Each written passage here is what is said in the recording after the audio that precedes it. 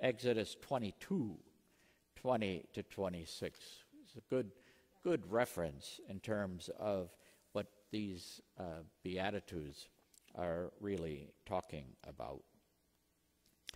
So we, of course, know that Jesus' whole life was dedicated to justice, dedicated to helping people realize how God wants every person to live and how we are to treat one another. And that we pray that, like Jesus, we would get satisfaction and fulfillment out of doing whatever we can to see that people are treated as God's beloved people, that people have the minimum of what they need in order to experience themselves as God's beloved people. Poor in spirit is one thing. Dying of starvation is a whole other matter, and no one can experience themselves as God's beloved if they're starving from lack of food or dehydration or whatever the case is.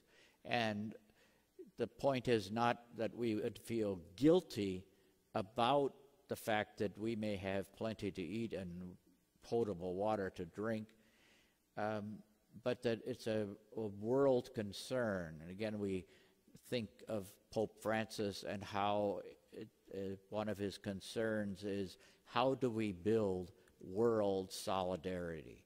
How do we recognize that every person on earth is one of our sisters and one of our brothers, and that it's up to international powers to take on that challenge of seeing that we are all connected with each other and that we all can experience fulfillment and richness as we find ways to take care of one another, again, particularly those who live on the fringes and beyond.